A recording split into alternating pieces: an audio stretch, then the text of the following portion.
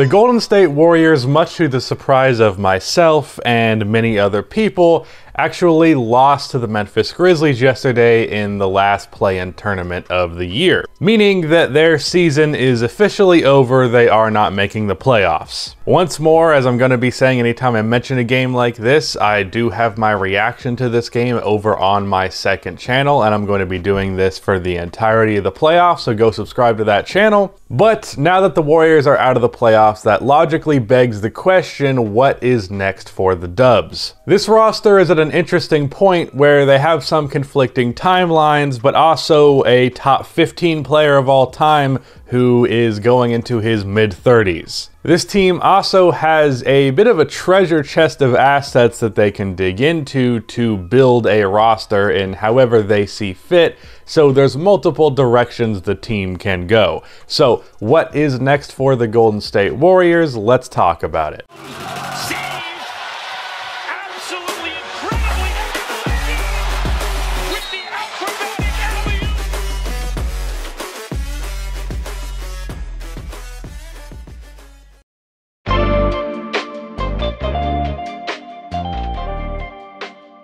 Before I continue on with this video, about half of the people that watch these videos are not subscribed, so if you've fallen to that 50%, then please subscribe. Also drop a like on this video. It only takes 1 second and makes a massive difference. Once again, I'll remind you there is going to be plenty of playoff content on this channel for the foreseeable future, so if you're looking for playoff coverage, subscribe to this channel. This roster has a couple important questions to answer.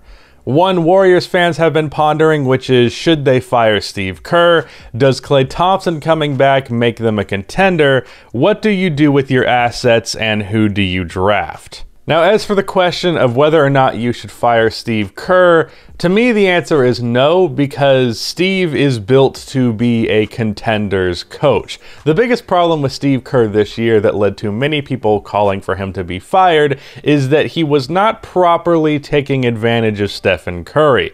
Despite the fact that the roster was not good, like at all, he was still playing and having the sets be similar to what they were doing when they had Kevin Durant and Klay Thompson playing, and when instead it's Omari Spellman and Jordan Poole, that's a little bit questionable. Though gradually as the season progressed, he learned to play Steph as just, look, we're gonna give you the ball every time, but that wasn't his mindset early. And actually it was as soon as that shift happened that the Warriors got significantly better.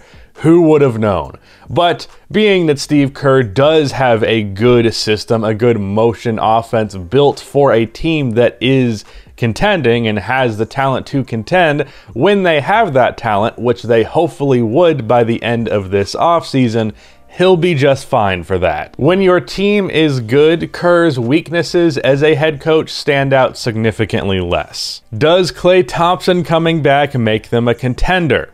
I don't think so. A good playoff team? Absolutely. No hesitation in that one. But I don't think Klay coming back alone takes the Warriors from not making the playoffs to a team that can beat anybody in front of them.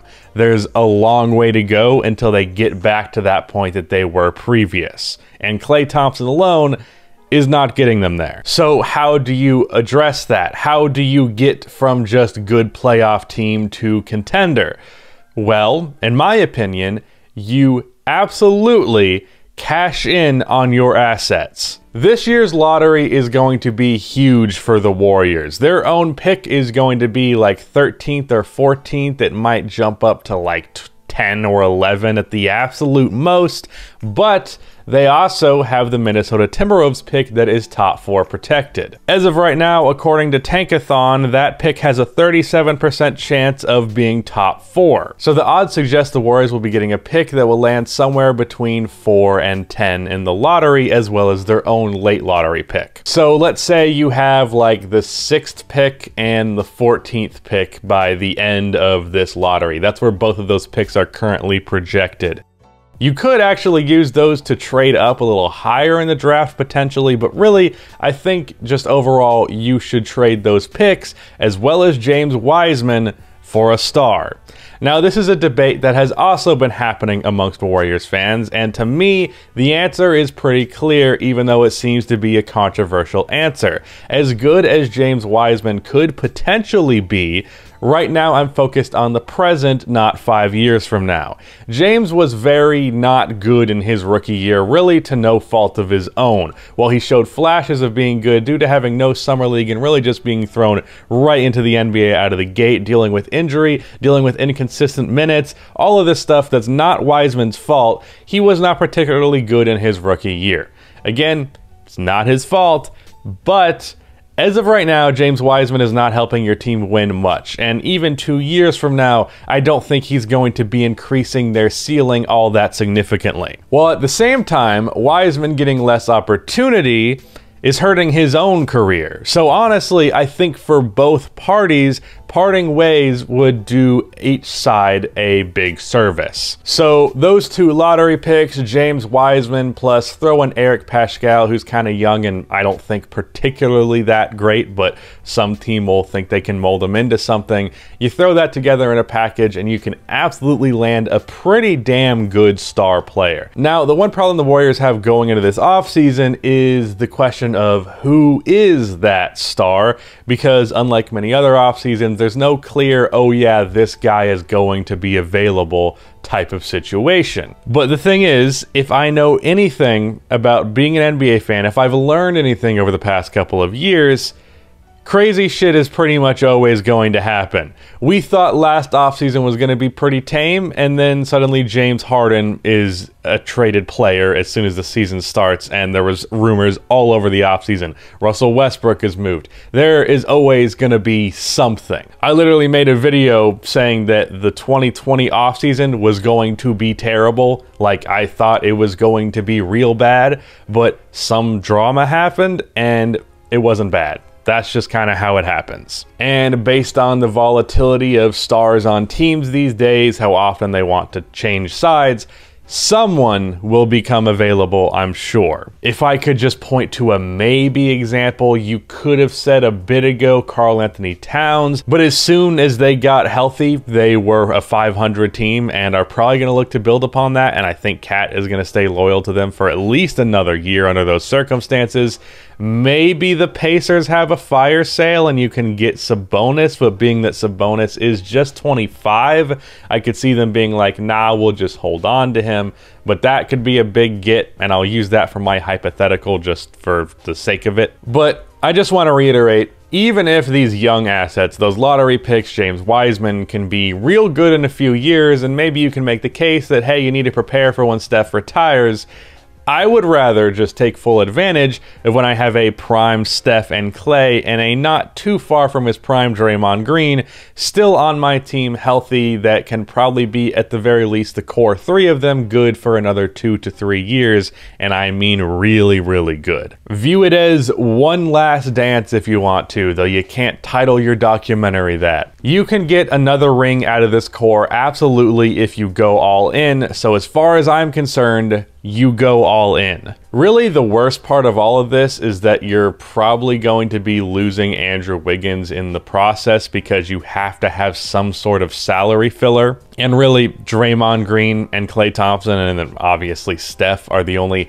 other major contracts on this team. So of those guys, you're trading Andrew Wiggins. I've seen some people suggest that you should trade Draymond instead of Wiggins, but I think that'd be dumb. After all that, though, I actually don't think depth should be too big of an issue as it was this year, especially if you can get some pieces alongside the trade that you make. The breaking out of Jordan Poole as well as Juan Toscano-Anderson is rather significant for this team's depth, and because of them, I think this team's depth is going to be pretty good. Jordan Poole could probably be a 6th Man of the Year candidate as early as next season. But let me just walk you through a perfect Warriors offseason. I'm going to be using Sabonis as the example for this, as well as a trade that involves TJ Warren on top of it.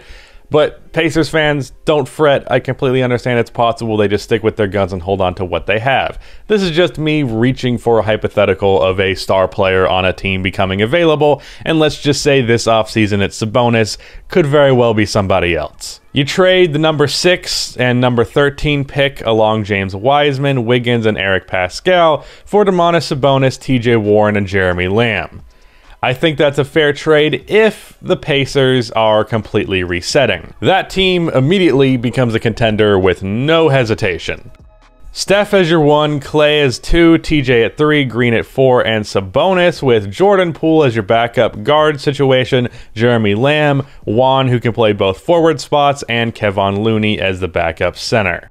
That's a best case type of trade, but really you could get a 2, 3, or 5 and all of those fit into what you're doing. I think Klay Thompson can play small forward for the most part, so if you have to get a guy who's definitely a 2 guard, it's okay to do that even with Klay on the team, and a center of course is always going to be an available spot on this team, but maybe you don't want to get a center because you like running small ball so much, so you get a 3 or whatever it may end up being. But if some sort of star player at any position besides for guard and power forward becomes available, then you can absolutely trade for that player and make your team significantly better. And by the way, as for who they draft, because you might not necessarily be able to make a trade on draft night, do not make the same mistake as you did with Wiseman and try and draft for fit.